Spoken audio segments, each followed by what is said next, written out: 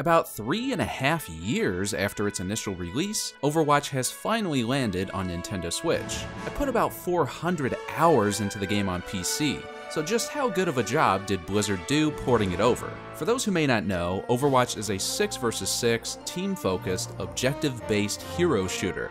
Working as a team is key in this game, and nothing is quite as satisfying as when you have good chemistry with your allies and complete your objective.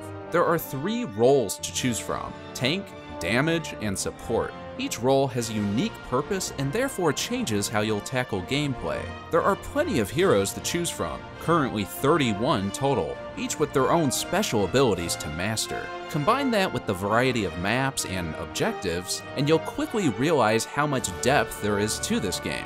I'm happy to report that the Switch version is fully featured. All of the content you'd expect is here. Nothing important seems to be missing. There's even native voice chat, meaning you don't have to use the abysmal mobile app if you're wanting to have more direct communication with your teammates. The main difference between this version and others comes down to the visuals and frame rate. Overwatch on Switch runs at 30 frames per second, both docked and in handheld. While I only noticed minor instances of frame rate drops in handheld, I did experience more drops while playing docked. It only happened when things got really busy on screen. However, it never felt unplayable, and things would quickly smooth out after the chaos ended. In terms of visuals, it doesn't look bad by any means. In fact, it looks great in handheld mode. But if you're playing on a large screen while docked, the less detailed textures become more noticeable. But it's definitely not ugly or distracting. Overwatch is also an online-only game.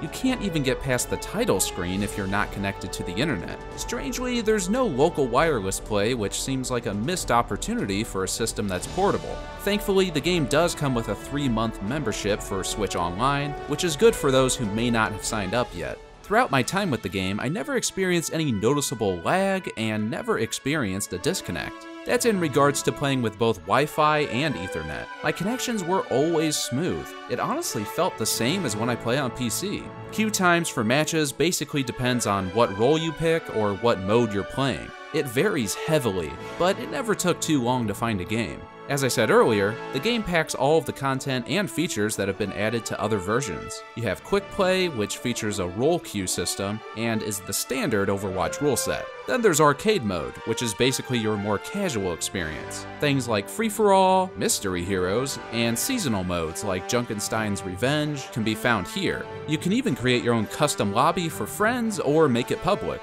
There's also all of the skins, emotes, and other goodies that you can unlock for heroes. Your primary source of unlocking these will come through loot boxes. You'll mainly get these from leveling up, although sometimes they'll be rewarded to you for simply playing a certain mode or queuing up as a highly demanded role. You can also buy loot boxes with real money, but honestly, I've never done this because it doesn't feel necessary, so it's hardly intrusive. There's also in-game currency you'll earn from playing, which can be used to purchase any available items. Some items will only be unlockable during certain events. Currently, the Halloween event is going on in-game, which means all of the spooky cosmetics and such are able to be acquired. As far as Switch exclusive features go, there isn't much to speak of aside from the gyro controls. The default settings for the gyro controls felt a bit off, but after some tweaking, it felt very natural and fluid. And for the record, you can use gyro controls with any control scheme. I've played a lot of Splatoon with gyro controls, so this is a very appreciated feature. The game felt great to play with either a Pro Controller or in handheld mode.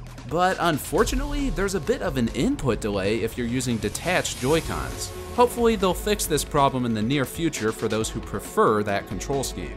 Overwatch on Switch is not the definitive edition of the game. But if you still have yet to play the game and lack access to another platform, I think it's a fine enough version. The price is $40 and comes with certain skins already unlocked, plus the 3-month online membership. If you're skeptical, I'd say wait for a sale. But I've been having a lot of fun with this version, despite some of its issues. Overall, I'd recommend this title. It's a solid port, and if you're dying to try the game, now's your chance. It may be an old game, but there are still new things being added to it, and plenty to discover for a new player. Just don't go in expecting the performance or visuals of other platforms. And if you already hated Overwatch, then this version won't change your mind. Anyway, that about does it for this review. If you have any questions, please let me know and I'll do my best to answer them. Thank you so much for watching. I hope you have a fantastic day, and I'll catch you later.